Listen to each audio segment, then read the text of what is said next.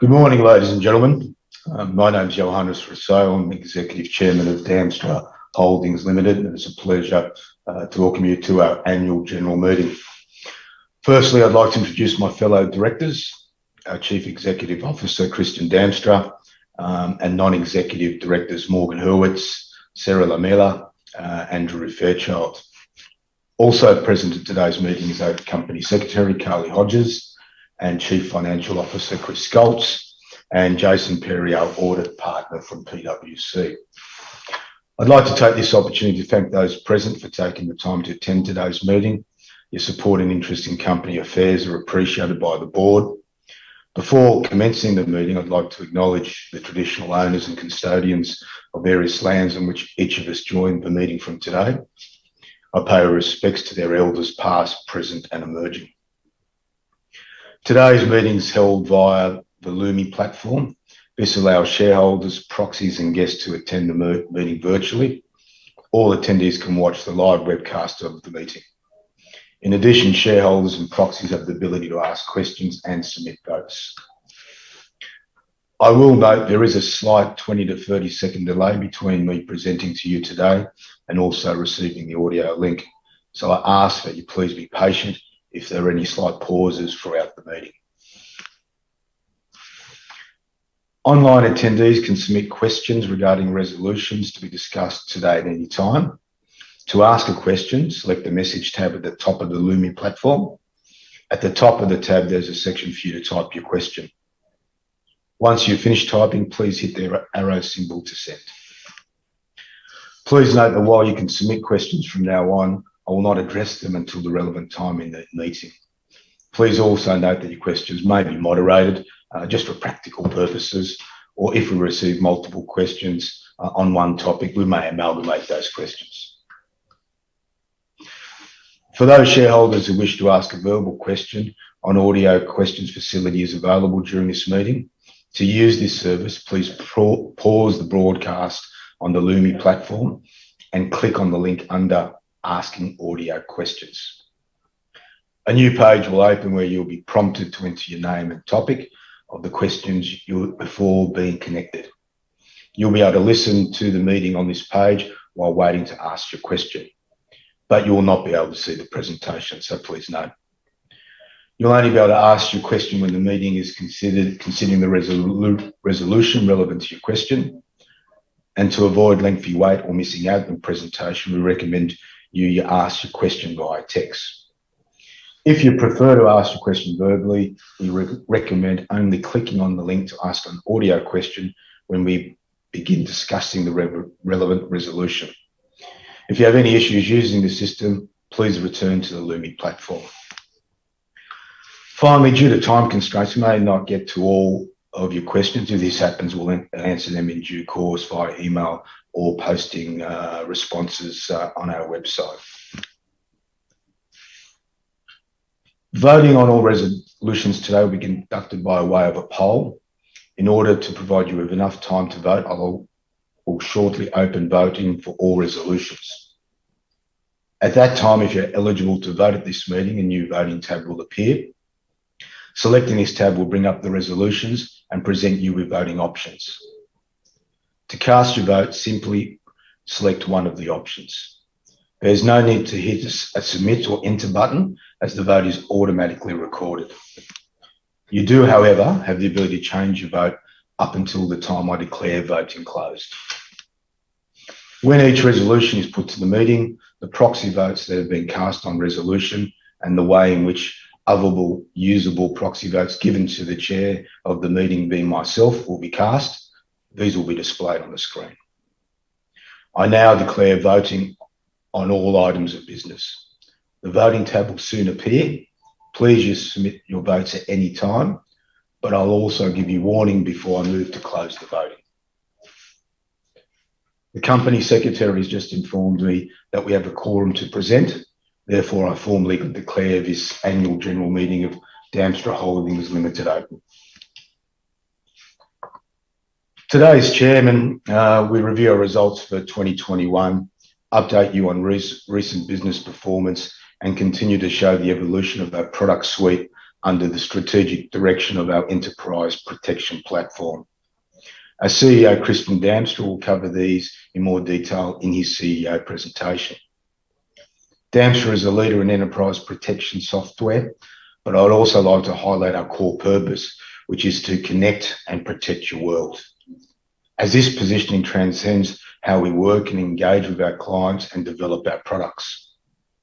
In this context, we use the words Enterprise Protection Platform, or EPP for short, which integrates an extensive range of modules and projects that allow organisations to migrate and reduce unforeseen business risks around people, workplaces, assets, and information.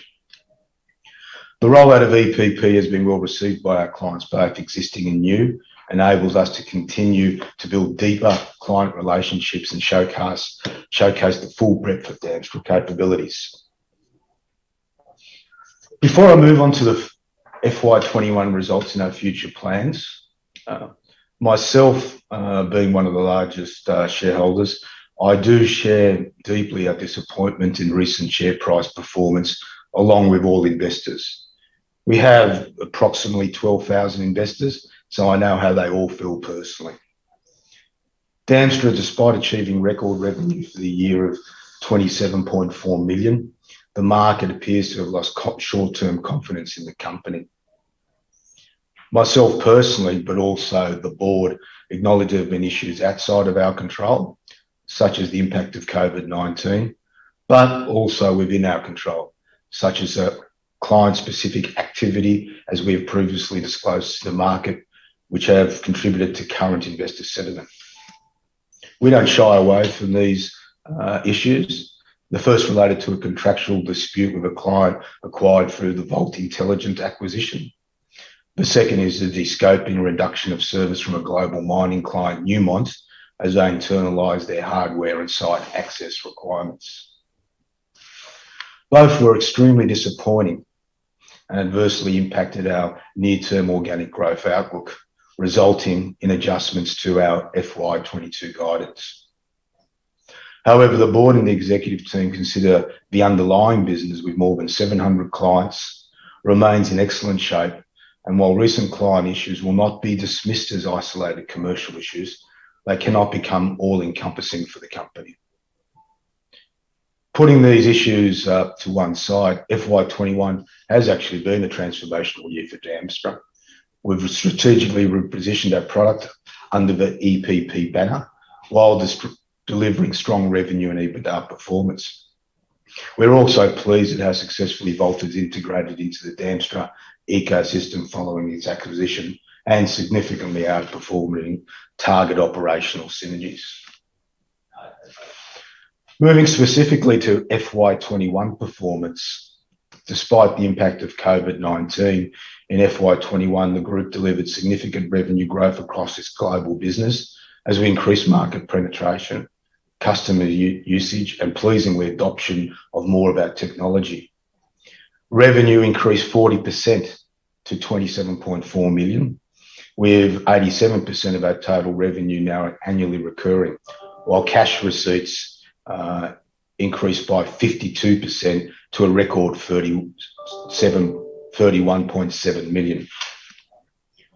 The group has also recorded strong performance across its key operational metrics, with growth in user numbers and total clients. The group added 157 clients to a total of 724 globally across 20 countries around the world, and ended with 737,000 paying users, up from 423,000 in the prior year. Another pleasing aspect of our business was operating leverage, so our gross margin expansion 10.4 points to 79%.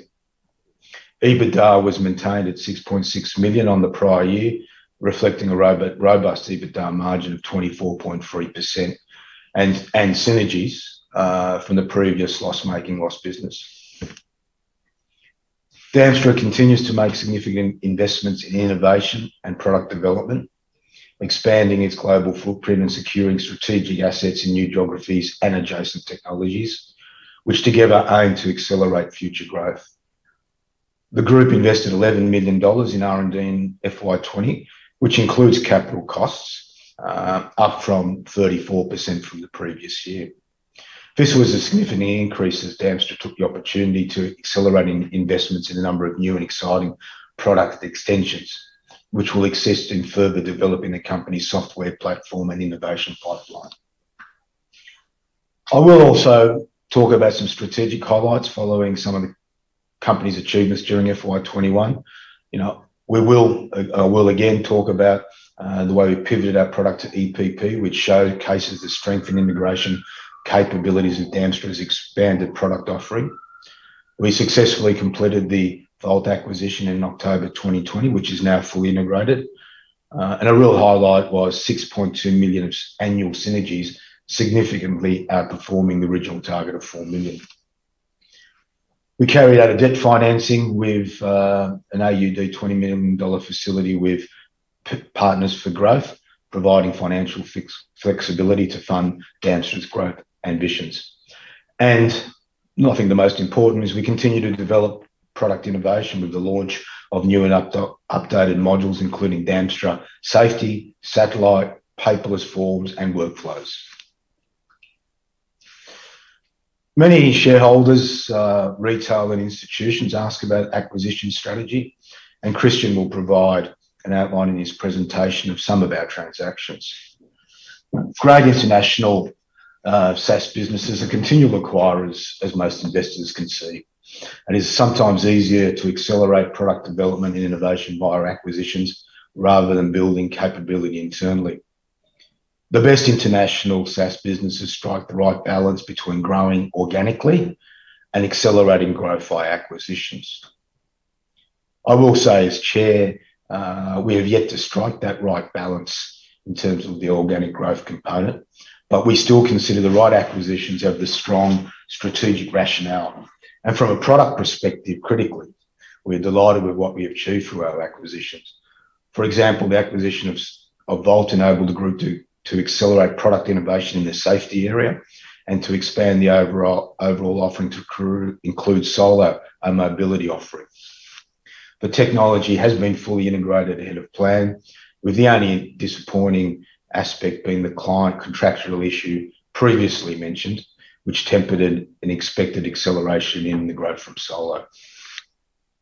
The recent acquisition of TIX, which we completed in October 2021, neatly complements Damstra's platform capability, providing on-site safety, security, and compliance capabilities for staff, contractors, and visitors, while also adding functionality in areas such as permit to work and mobile applications. We continue to scale up in North America, our largest market in terms of opportunity, and pursue a wide range of client opportunities, which are of a much larger scale than in Australia and New Zealand. Also, Damstra's channel partner strategy continues to evolve as a long-term growth lever, and we see this as a future driver of a success, whereas effort to date hasn't been fully rewarded. But two of our main focuses for FY22 will be North America and our partnership strategy. Product and technology I'll continue to talk about because we are a technology company. We believe our EPP is globally competitive and is the core of who we are at Damstra. We continue to implement new product releases across the platform, with product innovation remaining a key differentiator. The EPP enables clients to harness the power of the four largest investment areas in our organisation that carry the largest investment risk, ensuring that people are prepared, places are safe, assets are connected, and information is accessible. Strategically, current and prospective clients have responded extremely favourably to the launch, recognising how the group's product suites have evolved to not only work individually, but also critically how they can orchestrate seamlessly into a fully unified offering. We believe large clients now have great confidence the group can deploy the EPP at an enterprise level, rather than just being seen as a single point solution. The Solo product continues to roll out strongly in health, aged care, and the disability support sectors. Solo satellite capability now has been deployed on mobiles and wearables in remote areas without 3G or 4G telecommunications coverage. This extension to work on satellite allows solo anywhere globally, providing complete coverage for transport, logistics, remote healthcare, where we presently have a number of trials underway. Moving to FY22 and importantly, people in our organisation. As Christian will highlight in his presentation, revenue for the first quarter FY22 on an unaudited basis was $6.2 million, with annual recurring unaudited revenue 87.3%. Cash receipts were unaudited, $7.7 million, and the number of paying users grew to 746,000. Pleasingly, unaudited revenue for October was $2.5 million, which is obviously higher than the average for the first 3 months of this year. That number takes total unaudited revenue to the end of October to $8.7 million. Today, we've further upgraded the FY22 revenue guidance, which we previously outlined in the quarterly activities report and Appendix 4C of October 28, 2021. Our new FY22 guidance is now set at $30 to $34 million. That's $30 to $34 million. This guidance now reflects minimal contribution from Newmont and the UK business for the remainder of FY22. And at the lower end of guidance range, assumes minimal new client acquisitions for the remainder of the financial year. Further to the quarterly activities report, I note that the client continues to operate today on 2 Newmont sites in the United States. While this another guidance downgrade, and we are disappointed by this, this guidance reflects a rigorous review by the board and the executives and fully reflects the implications of past client issues, as I've mentioned earlier. But it is important to highlight in our new guidance that FY22 revenue is expected to grow between 10 and 24%. And if I excluded Newmont entirely, the underlying revenue growth would be expected to be 21 to 37%. So I do reinforce that point. The other important factor is as we grow, we focus a lot on executive development and renewal of executives, and that will continue to be a key area for the board in FY22. To that extent, the board engaged Egon Zender during the year to assist with development of key roles in the company. In addition, following feedback from some shareholders on executive remuneration, we'll aim to improve disclosure and aspects of our remuneration plans to better align with shareholders' expectations, but importantly, considering the competitive market for global technology roles and the need to attract and retain executive talent.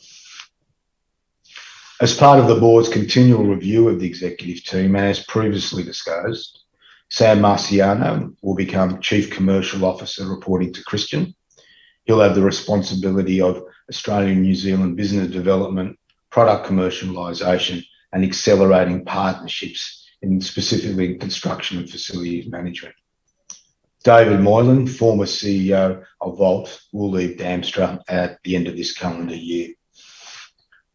Today, we've also announced the appointment of Andrew Ford as Chief Financial Officer, commencing in February 2022, and he'll be based in Melbourne. Andrew has spent the majority of his 20-year career in CFO and senior finance roles, most recently as CFO Finance Director for InfraBuild Limited, GFG Alliance. Prior to this, he was CFO of the ASX-listed company, the Godfrey's Group. Andrew has also held finance positions with Cleanaway, Skilled, BlueScope, and before that was with the professional services firm Deloitte. And Andrew also has a commerce degree from the University of Melbourne. The appointment of Andrew is a positive for Damstra ahead of our next growth phase. We feel that Andrew's leadership attributes and experience will enhance our executive team. I'm looking forward to working closely with Andrew as we execute our growth plans. I will also acknowledge the contribution of Chris Scholz, our present CFO, who's on the call today. I've known Chris for 10 years and acknowledge and thank him for the contribution for the business before we were IPO'd and helping us become a listed entity on the ASX. Thank you, Chris. I would also like to thank the Damstra board and all the executive team and all staff for their drive and ambition to create a truly global business during FY22. And I will say many of our employees are shareholders and are watching virtually today. And we appreciated the invaluable contribution they all make to our company. Our staff work across 7 different countries around the world, and our values are driven by the mantra of connect and protect your world. And this is the basis for the work environment that is empowering and meaningful to all of us, and in particular myself and Christian. Despite the recent challenges, which I fully acknowledge, and as you see in my speech, I've spoken in some detail about, our business does have scale from which to grow in our key markets, and I look forward to reporting on further progress in the months ahead. I'll now pass on to the CEO, Christian Damstra, to present the company's activities in FY22 and also an update on our plans for the remainder of this financial year.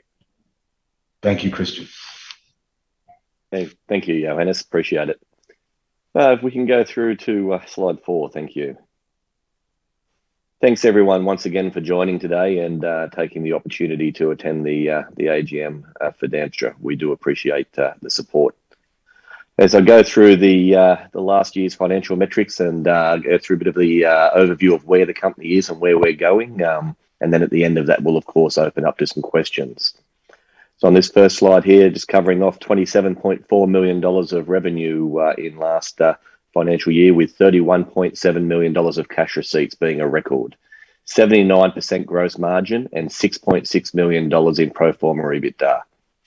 24% pro forma EBITDA margin, slightly down on the previous year, and 34% increase in total R&D spend. 724 clients versus 279 in June of 2020, and 737,000 users at the end of that financial year. Next slide, please. Financial year 21 saw a continuation of growth across key metrics. We saw increasing cash receipts going from 20.8 to 31.7 from financial year 20 Q4 through to Q4 FY21. That's a 52% increase, which was really a record result for us. And of course, accelerating growth in users in the thousands, now sitting at 737,000 at the end of FY21. Next slide, please. We had a year of significant achievements. From a growth perspective, we had new customer wins. We ended the year, as I said, with 724 clients. That's an annual increase of 157 clients. Our global user numbers stood at 737,000, an annual increase of 74%. 87% recurring revenue, the product being utilised in over 20 countries, and we exceeded 90,000 users in the construction industry alone. That was an absolute record and an amazing result for us in construction. Definitely built off the back of the construction boom on the eastern coast of Australia. The enterprise protection platform continues to evolve, and it's reflecting the breadth and the depth of the integrated nature of our expanded product offering from the acquisitions and the good work that our development team is doing internally to grow that platform. We're seeing increased product momentum with that R&D expenditure of 34% R&D spend compared to FY20. Paperless form users are now exceeding 15,000, reflecting not only the rapid growth of our paperless platform, but also the needs of our clients and our potential clients to go digital and get away from those old-fashioned methods. New products launched. We had our Damstra Safety, our satellite, integrated paperless forms, of course, Solo, just to name a few, and the increase of our wearable device range, allowing more customers with more devices to use our product on a daily basis. Of course, we appointed Sarah Lamala to our board as a non-executive director with an extremely strong background from Twitter, Google, and of course, presently a Ned of Whisper as well.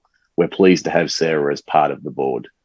Our North American Advisory Board, established and notified to the market some time ago, is continuing to proceed well and is giving us good guidance in that marketplace, opening doors and helping us to take that next step in the North American market.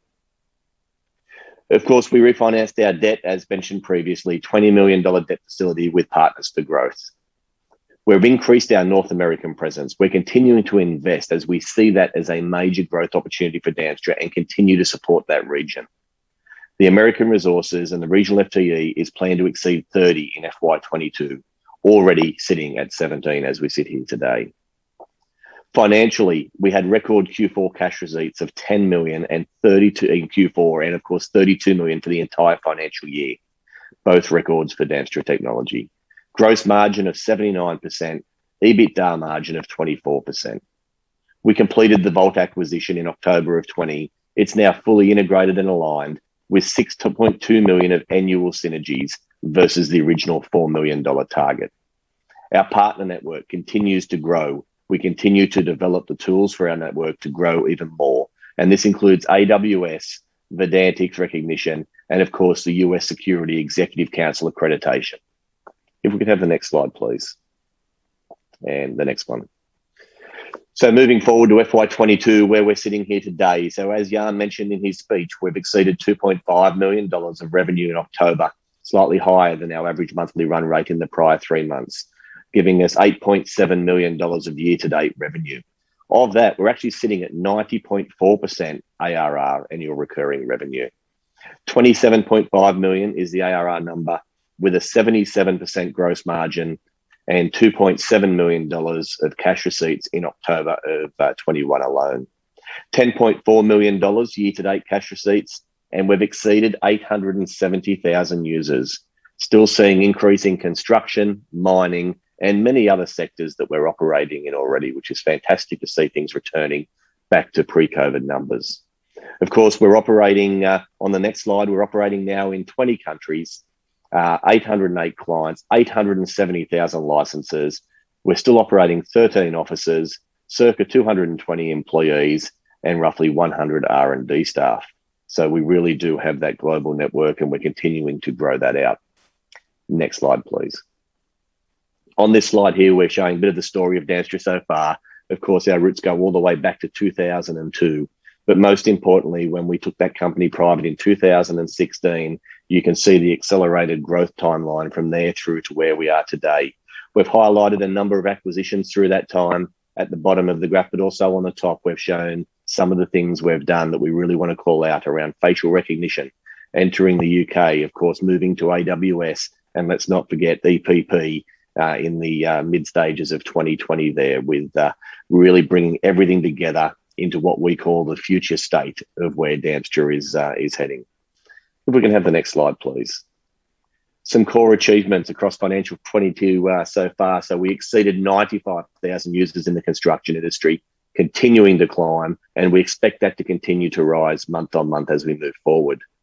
The construction vertical, which includes 3 core clients, generated $1 million of revenue in Q1, 74% growth on a PCP basis. Our trial with a new global mining client is complete. We've started contractual discussions, and we've scoped out a module as service to be deployed in 9 countries with a potential for 40,000 users. It's still going along extremely well, and we'll keep the market updated on that at the appropriate timings.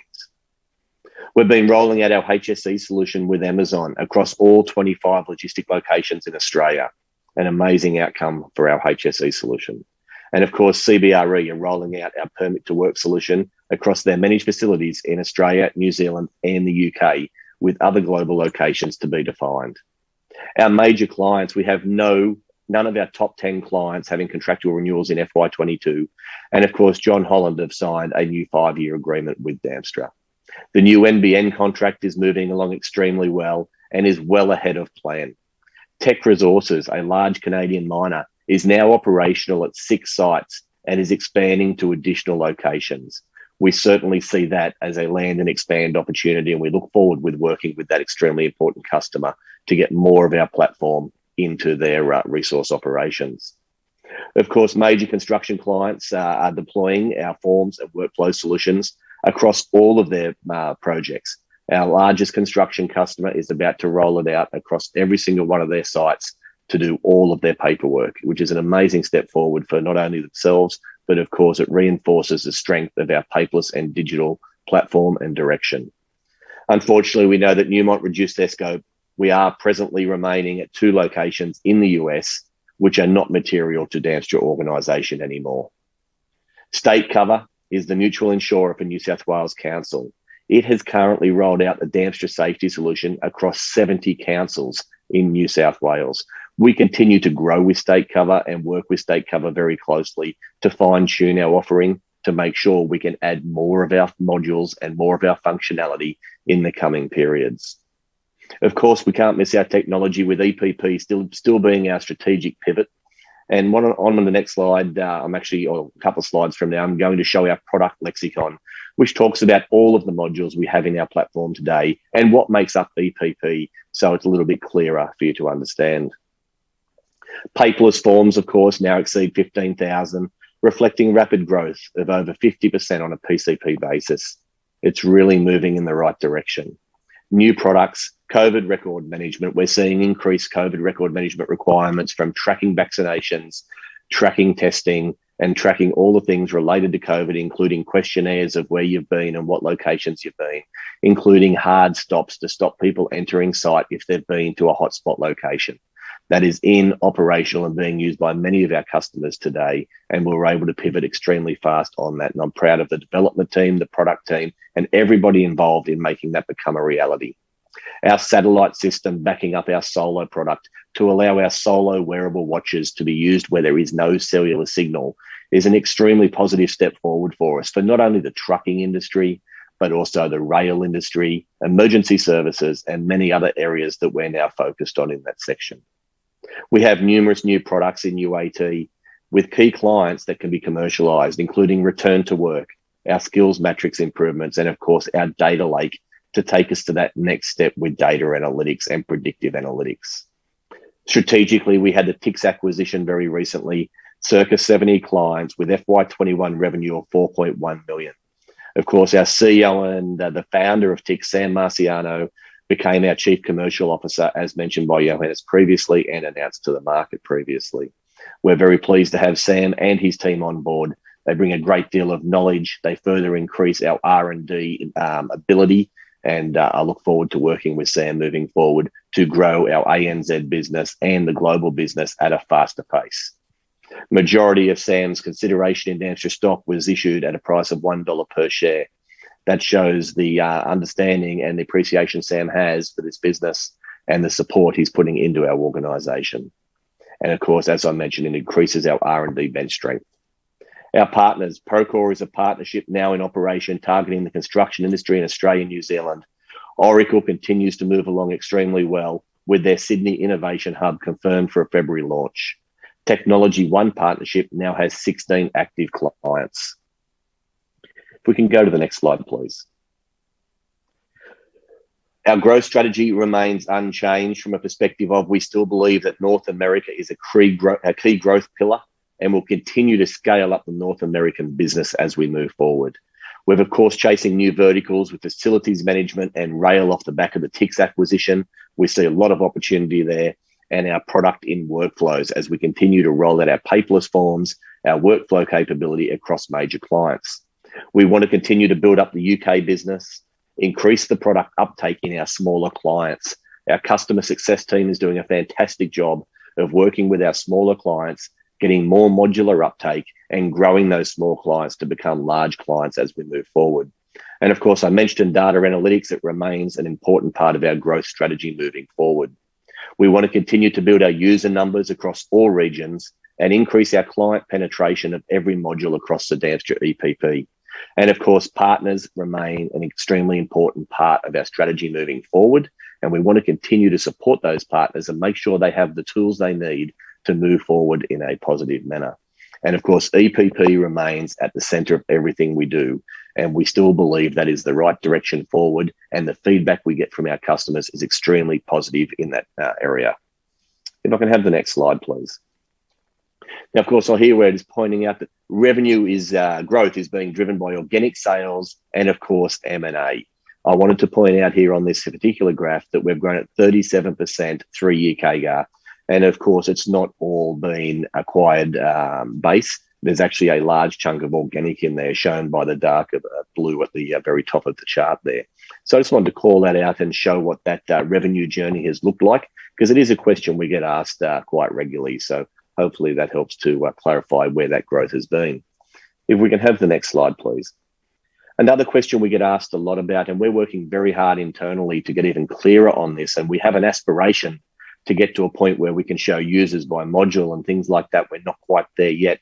But what we are able to show here in this bubble graph is the size of each of the different components, or the core modules, if you like. And you can very clearly see that workforce management still maintains to be our largest core module, very, very closely followed by access control and safety.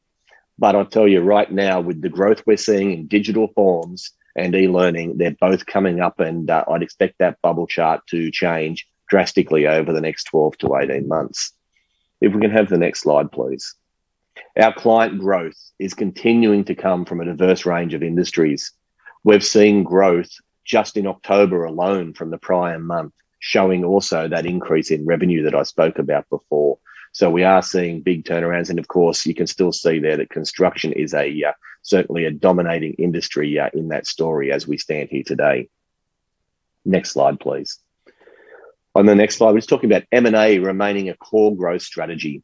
We have acquired 7 companies in the last 4 years, from small private businesses to listed entities on the ASX.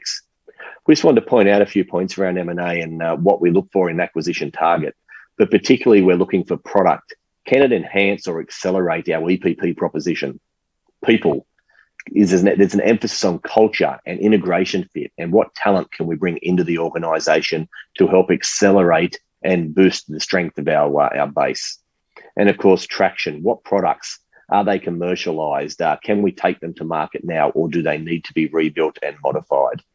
Of course, our secondary filters. Does it provide us an entry into a new market, be it geographically or vertical? Does it establish a new client and cross-selling opportunity with an increased network effect?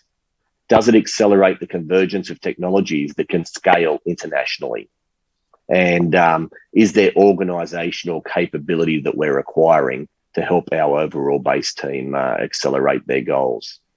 Of course, our ideal M&A target profile, adjacent and complementary technology, something that enhances Damstra's modules to the suite and the EPP overall, something that accelerates delivery of our innovation pipeline, things that brings products that can scale internationally, organisational capability, increases our organisational capability, particularly in R&D, helps to build out an international organisation or synergies that can be extracted very fast. Client lists with a market consolidation, accelerating that international growth, and a cross-selling is extremely important in everything we do when we do an acquisition. Can we have the next slide, please? Of course, some things go well and some things don't. And on this slide, we're talking about what has gone well and some of our reflections. And I'll go more into detail on the next slide about each of the acquisitions we've done. But on this particular side, we can acquire products and modules. It's faster than developing them ourselves. We know that and we understand that. And that's one of those reasons we do that. Each product acquisition has accelerated and helped to create the EPP proposition, which we feel is the future, and certainly our customers are telling that as well. The acquired products have fulfilled the expected client needs. Several Damstra senior leaders have come from acquired companies, which shows us that talent from the acquired companies can come into our organisation and play a significant role. And we're very pleased and proud of that occurring. Significant majority of acquired clients have been retained.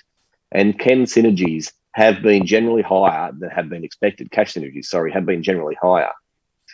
Integration has generally gone well, and they implemented a centralised infrastructure and global approach to allow us to take these products and globalise them at a much faster pace than that smaller individual company could have done on its own. Of course, when we reflect back, it's not always smooth sailing.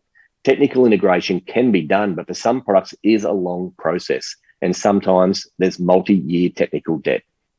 Optimal results are achieved when acquired products strongly relate to core offerings that we already have. The talent acquired has been positive overall, and organisational changes are generally required. It's always optimal when senior management possess a strong technical background of the organisation we're acquiring.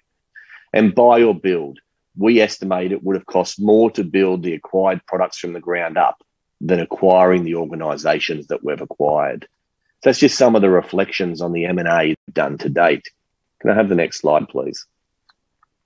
I won't go through every field on this slide because it is quite a full slide, but here we've actually detailed the acquisitions we've done, the key acquisitions being Velpic, Scenario, APE Mobile, Smart Asset, Volt, and of course, most recently, Tix. We've included their base revenue in there and the strategic rationale. So if we look at when we acquired Velpic back in May of 2019, we had an e-learning platform, but it was nowhere near the level that Velpic was using at that point in time. It allowed us to accelerate the development of an integrated learning platform into workforce management and eventually take that through into EPP. It was implemented as a core offering as part of the workforce management solution. That is one of the positives. And of course, the reflection on that, it took us a little longer than what we'd like to retire the Velpic brand. We wish we had moved faster on that. If I have a look at Scenario, for example, they contributed $1.3 million of revenue when we acquired them in December of 2019. It was a consolidation play. It was a small Queensland competitor. The key component of expanding into Queensland with a major client was the acquisition measure that we had there and the reason we wanted to acquire Scenario. We retained their key clients. There was no product addition from that. And we didn't bring any executive talent over from that acquisition. So that's one of the reflections we have there. And of course, if we look at a more recent one with Volt, we acquired a mobility product that we did not have. We could have built it, but it would have taken us a lot longer and cost us a lot more. We accelerated our safety proposition to the market. We had a level of safety, but not to the level of Volt. So once again, we could have built it. It would have taken a lot longer. Key success measures, we got those $6.7 million of revenue contribution savings in the accounts in FY21 and a significant increase in users. And of course, if we reflect on the negatives, the Shore Plan dispute that we're all aware of, all that information's there. And of course, happy for you to review that and ask questions as we move forward. Can we have the next slide, please? And the next slide. If we just reflect on our product and where it is today, of course, the enterprise protection platform has come a long way, and we've taken a lot of different modules and systems and brought them all together into one seamless platform. If we look down the left-hand column now, you can see what each of our modules are. Of course, starting with the enterprise protection platform as being the mothership, if you like, with workforce management, e-learning, solo drive, access control, digital forms, safety, predictive safety analytics, insights, asset management, and intelligent workflows being the name of each of the modules down the left side there. And we've included a description on the right-hand side of each of those modules to give you some clarity around what EPP means and what people are using it for. Can I have the next slide, please? A couple of screenshots here showing the actual EPP hub on the left-hand side. And it's as very simple as clicking on any of those items. It's all seamlessly joined together as one platform. So you can see we have solo there, we have e-learning, we have safety, and of course all the other modules are accessible from that EPP hub. Too much to put on the one screen there, but just want to show a bit of a snapshot. We can have the next screen, please. Over here, we're showing our contractor access portal, where the thousands of contractor companies who have to interact with Damstra and our clients on a daily basis are able to do their online induction management, their supplier registration, their worker registration. We're able to do independent verification of every document they put in there. And of course, their time and attendance on-site data, as well as many other things from company messaging and of course, reminders of up and coming skill expiries, all through the one seamless portal and mobile app to help those customers do this in real time. Can I have the next slide, please? Couple of examples of our platform in action with time and attendance on site. We've got compliant workers are permitted to enter the site via access control hardware terminals. It's recorded via swipe card or biometric pass-through, real-time view of site attendance. You can see a page out of EPP there, actually showing a physical site, locations on the site, and graphing who is on site right now, all in real time. Of course, we've bolstered that by being able to track and protect individual workers on site with our wearable technology with Solo through your mobile phone or your wearable devices, enhancing worker safety and monitoring and protecting for things like fall detection, distress beacons, and of course, instant notifications if anything's changing in that work site at that time. If we have the next slide, please. We talk a lot about digital forms and capturing and managing an organisation's data in real time, enabling everyone in the field and in the office to know what is going on and make better decisions and to get more done.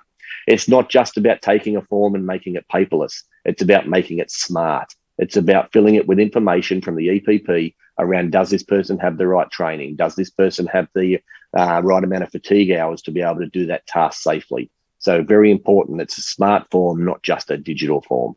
And of course, mobile site management.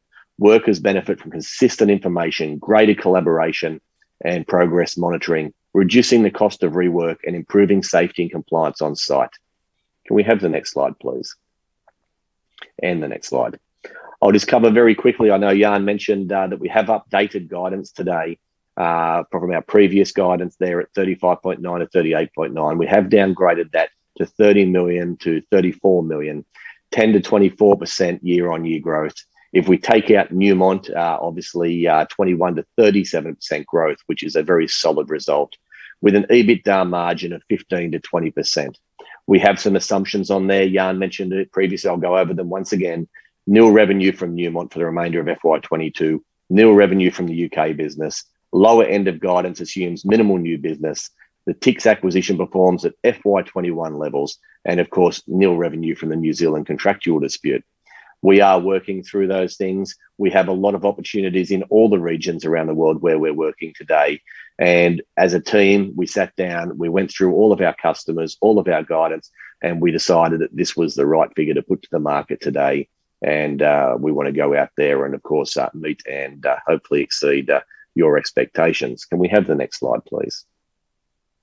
I'd just like to say once again, thank you very much for taking the time and listening to us today. We do appreciate your ongoing support through some of these difficult times. And I'll pass back to Johannes, who will take the meeting back from here. Thank you very much. Thanks, Christian. Just opening up to any questions people may have. If you haven't submitted a question, please use the chat box and please tap on the messaging tab on your screen and type your question in the chat box now. I'll just wait for a little while to see if there's any questions from any shareholders.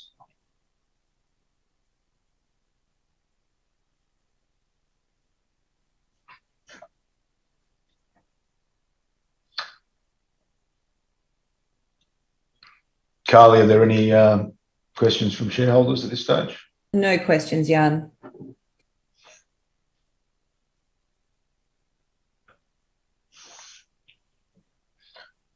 Okay, if there's no questions, it brings me to the formal part of the meeting. There are 12 items of business, including 10 resolutions, which have been listed in the notice of meeting. The notice of meeting was sent out to shareholders in October, and I'll take it as read. Before we consider the items of business, there are a number of procedural matters I wish to draw your attention. While our visitors and guests are most welcome here today, we do have a number online. This is a shareholders meeting only, and only shareholders, their attorneys, proxies and authorised company representatives are entitled to ask questions and vote at this meeting. I am holding undirected proxies in my capacity as chairman, and it is my intention to vote all such proxies in favour of all resolutions. Any directed proxies that are not voted at the meeting will be automatically default to me as chairman of the meeting, and I'm required to vote these proxies as directed. The final results of the polls will be available later today on the ASX. The first item on the agenda is receive and consider the annual report of the company together with the declarations by directors and the directors' report, remuneration report, and the auditor's report for the year ended 30 June 2021. This item does not require a resolution to be put to the meeting, but does provide an opportunity for shareholders to ask questions or make comment on company matters. The company's auditor, Jason Perry, is available to address questions in relation to the conduct of the audit or the content of the audit report. I remind you the directors and management are responsible for the preparation and presentation of the financial report and the auditor's auditor's responsibility is to conduct an audit and give an independent opinion of the financial report taken as a whole and not on individual elements of the financial report. Accordingly, questions on specific aspects of the financial statement will be addressed by a director or management.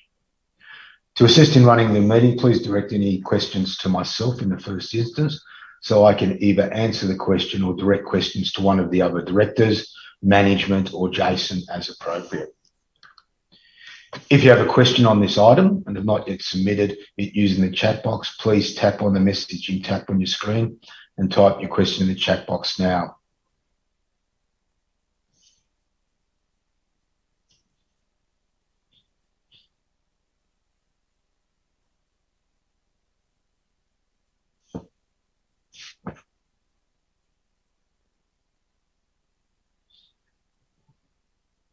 Carly, are there any questions?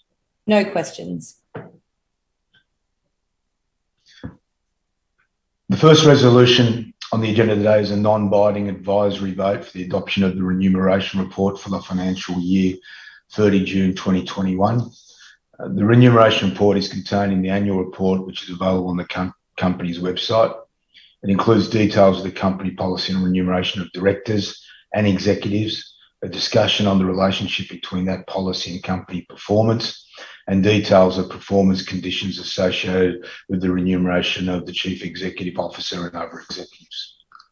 As stated in the notice of meeting, this is advisory and a non-binding resolution, although the board will take discussion on this resolution into account when it is considering the future remuneration arrangements of the company. Details of this resolution are set out in the notice of meeting. The board recommends that shareholders vote in favour of this resolution. If you have a question on this item and have not yet submitted it using the chat box, please tap on the messaging tab on your screen.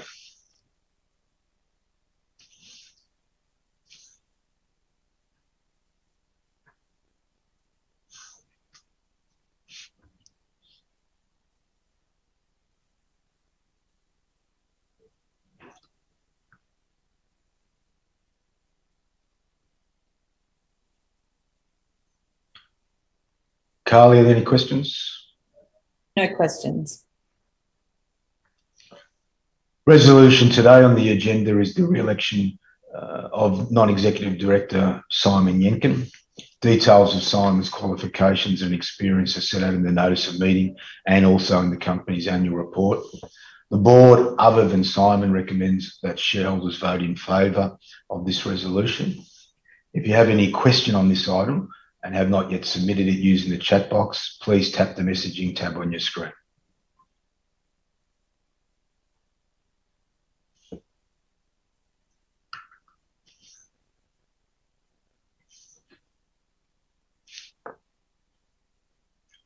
Are there any questions, Carly? No questions.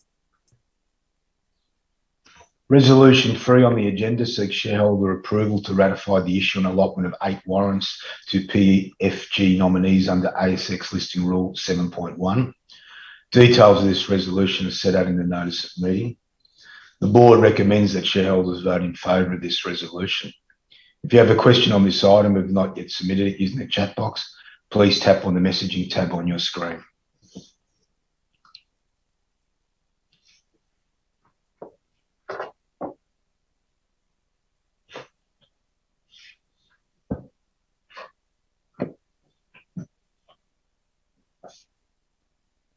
No questions, Carly, I presume?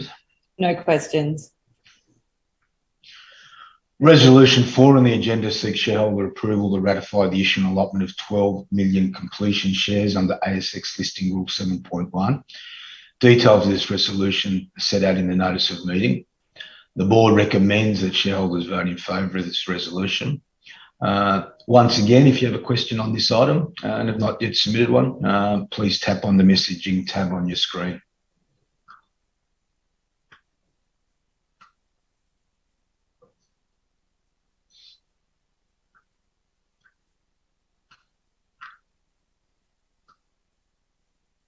No questions, Carly?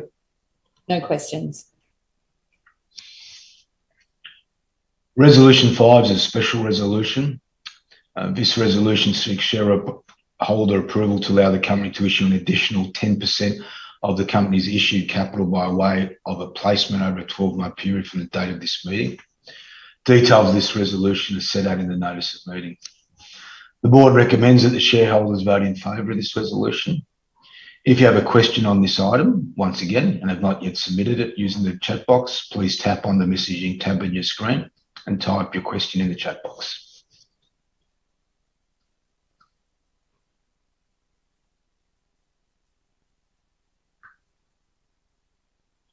Carly, no questions from what I see? No questions.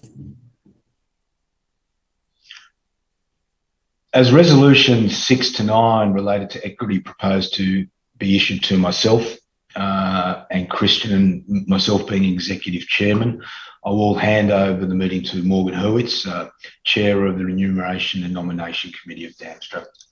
Over to you, Morgan. Thanks, Jan. So moving to resolution 6. Resolution 6 seeks shareholder approval for the issue of 48,612 zero-priced options to Christian Damstra under ASX Listing Rule 10.14. Details of this resolution are set out in the notice of meeting. The board, other than Christian, recommends the shareholders vote in favour of this resolution.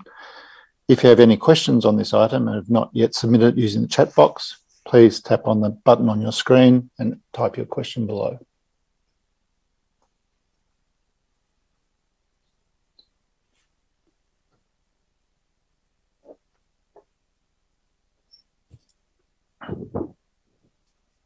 Carly, do we have any questions? No questions, Morgan. Okay, might move forward. So moving forward to resolution number 7. Resolution 7 seeks shareholder approval for the issue of 62,023 zero-priced options to Johannes Rousseau under ASX Listing Rule 10.14. Details of this resolution are set out in the notice of meeting. The board, other than Johannes, recommend the shareholders vote in favour of this resolution. Again, if you have any questions on this item and have not yet submitted in the chat box, please press the button on your screen.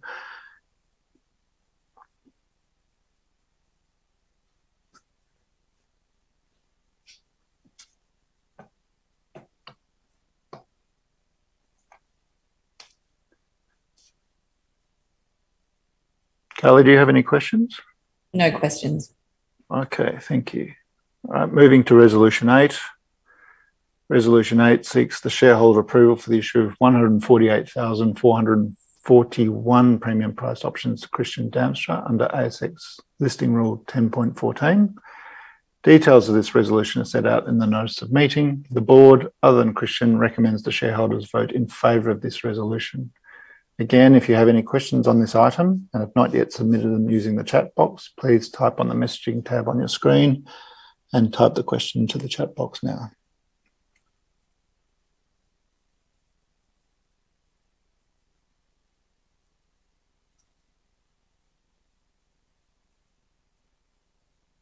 Carly, do you have any questions coming through? No questions. Thank you. Okay, moving along to resolution 9. Resolution 9 seeks shareholder approval for the issue of 189,390 premium price options to Johannes Rousseau under ASX Listing Rule 10.14. Details of this resolution are set out in the notice of meeting. The board, other than Johannes, recommend the shareholders vote in favour of this resolution. If you have a question on this item, please, and have not yet submitted using the chat box, please press the messaging button on your screen and type your question into the box.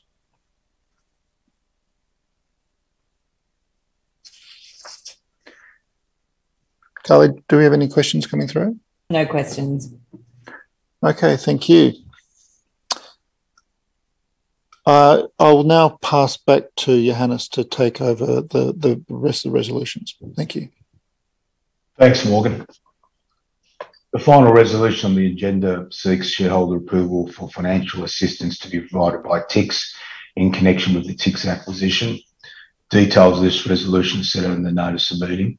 The board recommends that shareholders vote in favour of this resolution.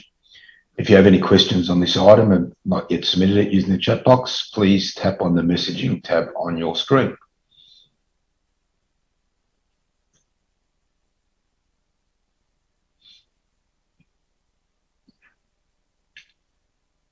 No questions, Carly? No questions.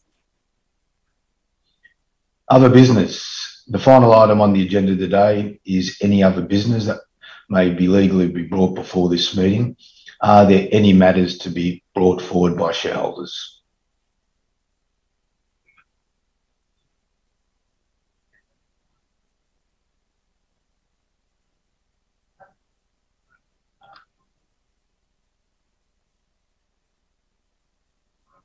Any questions, Carly? No, nothing,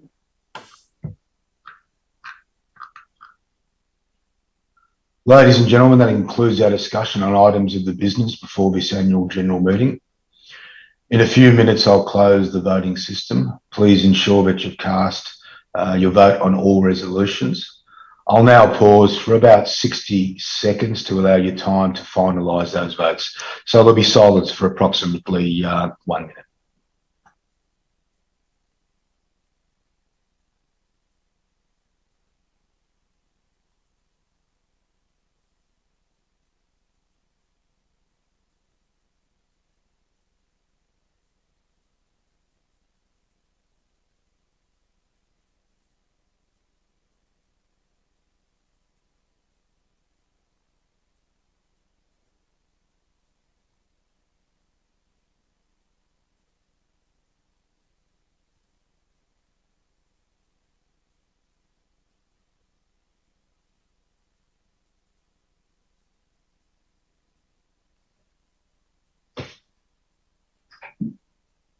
Carly, I think that was enough time, just to check again.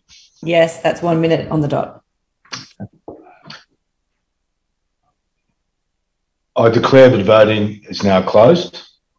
After the votes and the resolutions have been counted and reviewed, the results of the poll will be announced on the ASX by an ASX announcement. I now declare this annual general meeting closed. Thanks for everyone who attended the meeting and your interest in the company. On behalf of the board and the executives, we look forward to your continuing support in the upcoming period. Have a nice day, everyone. Bye.